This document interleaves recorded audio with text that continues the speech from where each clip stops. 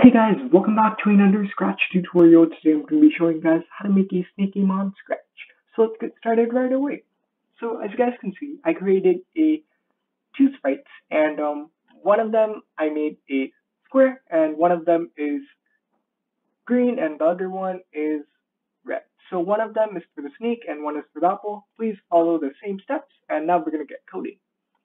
So the first thing we need to do is the directions. We need to make the snake move. So I created a variable called direction.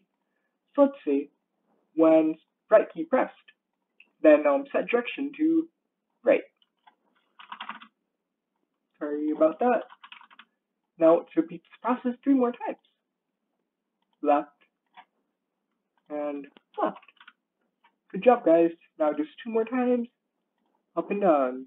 So up and down.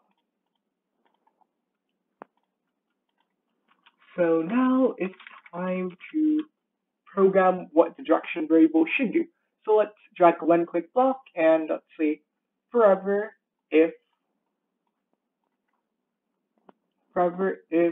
direction equals blank, then do this, which is what we're going for, direction, and go to the operators and get this equals block, right, and change x by 5 because x is for left and right. So once again, change x by 5. You can do 5, 6, 7, 8, 9, 10. It's just going to make it faster and faster.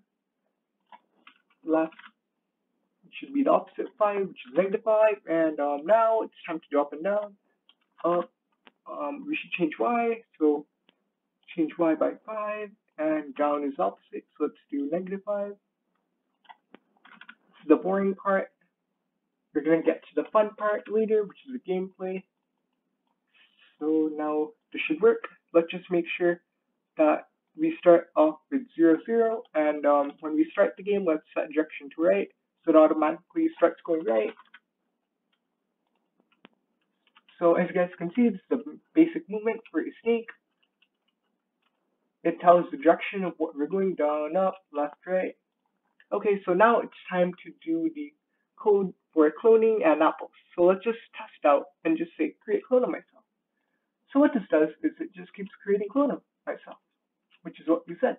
But it should only create clone if we touch the apple. So now let's get to that.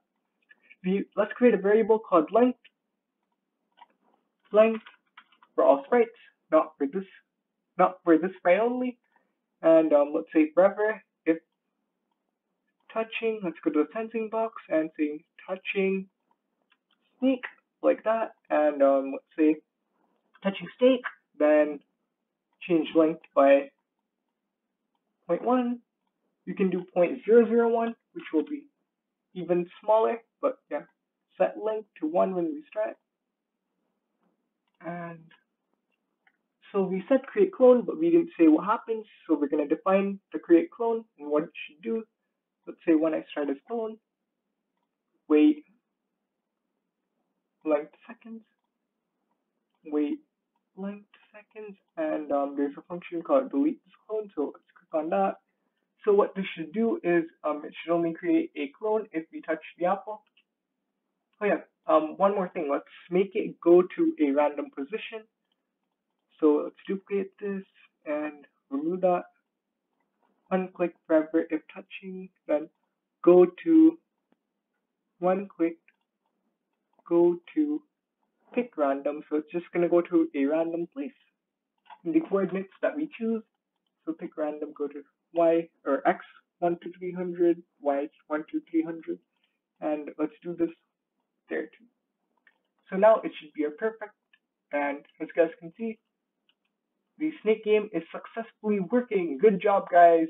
We made a successful snake game. Yay.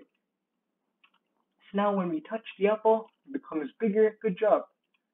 You can add more features. This is only the basic game. You can add like one click forever touching edge, then stop this game or stop all scripts or broadcast game over, something like that.